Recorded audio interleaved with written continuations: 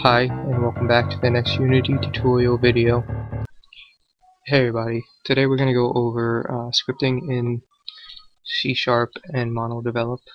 So the first thing we're going to do is create a C# script. So go to Assets, Create C#, and let's call this my script. And after you make the script, you'll see this inspector window open, and it just shows you a preview of the class. And it starts out as a skeleton when you first make it. So let's go ahead and double click it to launch MonoDevelop. So first thing you'll notice is that there's a couple of functions in here, and it's inheriting from something called a mono behavior. And a mono behavior is just a way of saying that this is this can be attached to a game object. And what that means is that if we wanted to make a, for argument's sake, a cube, let's position this at 0, 0, 0. We can take the script and add it to our cube as though it were like any other component on it.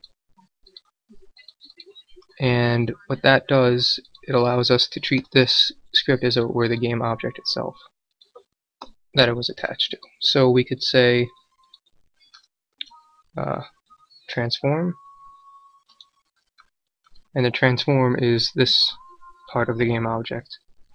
Right? So we can say transform dot position equals new. A vector 3 is just a three-dimensional point, and we can just say 8, 0, 0. And if we do that and click play, this cube moves over to 8, 0, 0. Alright, we can access any of these elements or components by scripting. We can also add components by scripting. So we can say game object, which is a way to reference the entire object, dot add component, and then this now you want to add a specific type of component, like a rigid body for argument's sake. So game object dot add component rigid body, and now if you click play,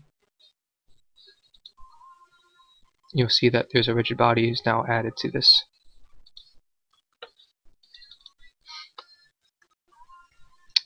Okay, so what we're going to do is I'm going to show you some differences when you write code in MonoDevelop using Unity. So if you have a public int called myInt, and we set this int equal to 0, and then we just printed using the print command myInt, right? So if we just do this, and it's going to appear down in this corner, which is your debugger, and you'll see it says 0. Now, if we go over to our cube, and we'll see this field is now visible, and it says 0. And we can type in here and place 10. And now if we click play, it will say 10. And this happens because this is a public field, so it gets read into the editor, and it is displayed to the user in the inspector view. If it was private, then this field will disappear. So you can make some public variables that you can have to apply to different objects.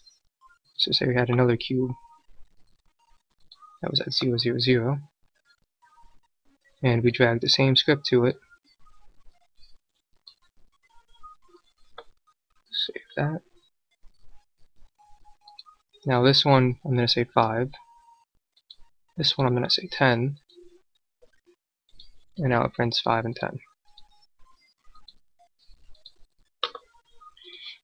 Alright, so we can also, instead of just printing it, we can use this value to move the cube. So we can say transform dot position equals new int.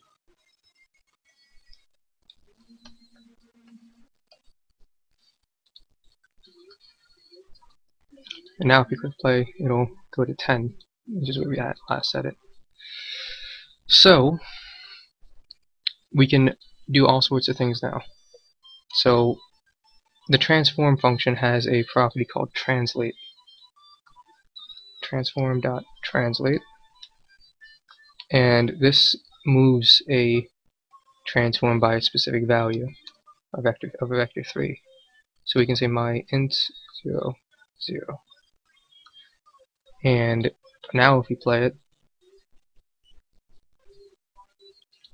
you will see this cube move off into the distance really fast. So in order to get it so that this cube is in time with the frame rate of the game, we can times this value by time.delta time. And now if you click play, this cube moves off.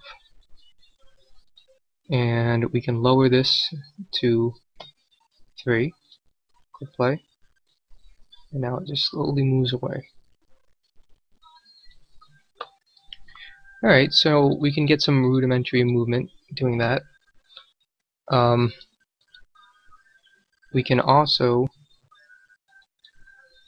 create a cube underneath it.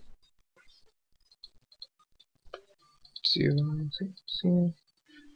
Drop this cube, and I'm going to drag the same script to it. And in here, I'm going to specify transform dot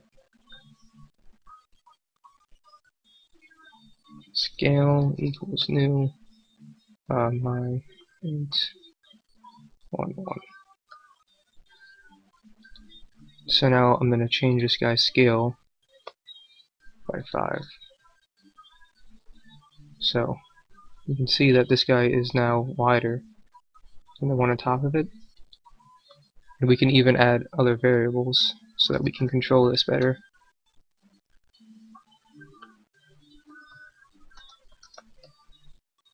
We can say x scale.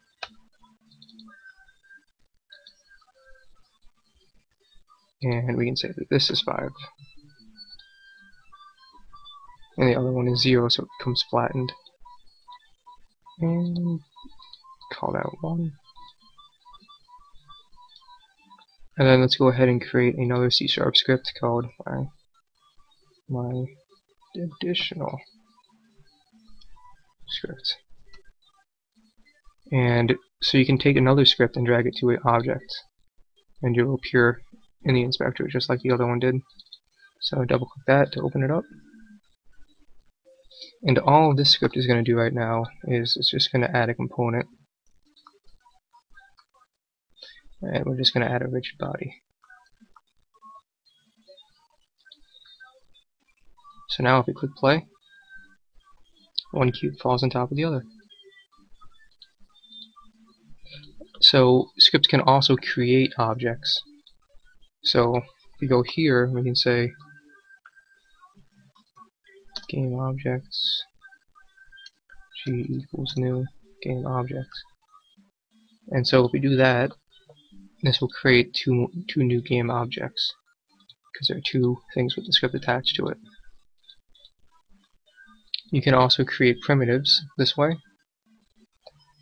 Dot create primitive. A primitive is like a cube, a cylinder, a plane. So we're just going to create some cubes. And now there are 2 cubes. Or 4 cubes.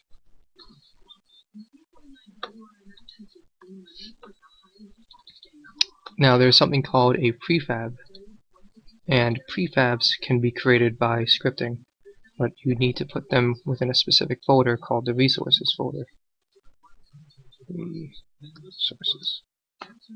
So in here, we're going to go ahead and create a capsule. And we're going to put a script onto it. So create a new script, call it capsule.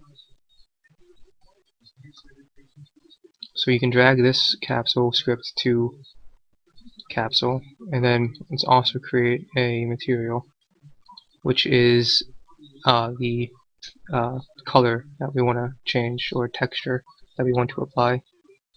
So we're just going to drag this to here. So now this guy's red. So a prefab is something that you can, it's a predefined object. So we can take this capsule, drag it into our resources, and now it turns blue in the hierarchy and it has a little box around it. And that means that it's been prefabbed. So let's go ahead and delete this in the hierarchy.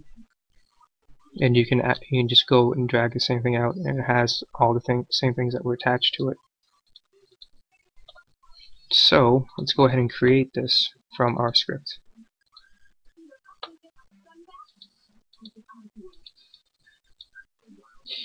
And from here, let's go to my additional scripts. We're going to go ahead and say game object capsule prefab equals resources, which is the same name as the folder .load.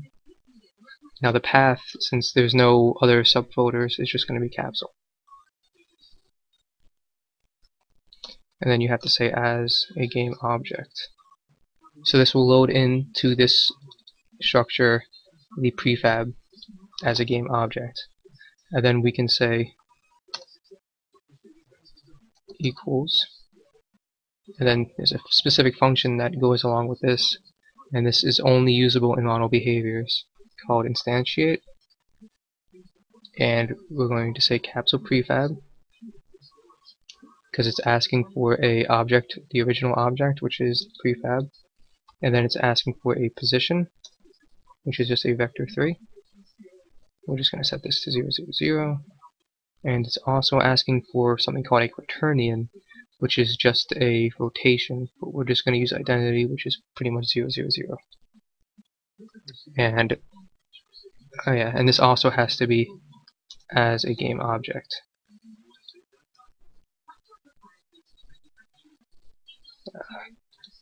Sure. Alright, so now if we click play, there's our capsule. And it's a clone of our prefab. It has all the same things, it even has its script that we can now change. And we can just say transform dot translate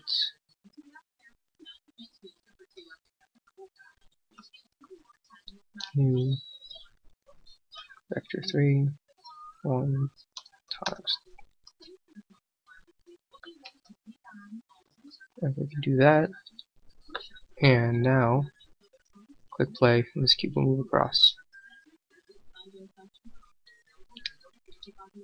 And prefabs are a very powerful thing. You can lay out an entire scene like this, or let's take this cube and drop it into that cube. So now we have a small hierarchy of cubes, and we can even prefab this. So now there's a hierarchy of cubes, and we can delete these, and then bring them back in, play, behaves the same. Thanks for watching, and I hope you guys enjoyed. Click on any of the links on the screen to view our other videos, and be sure to like and subscribe. Thank you.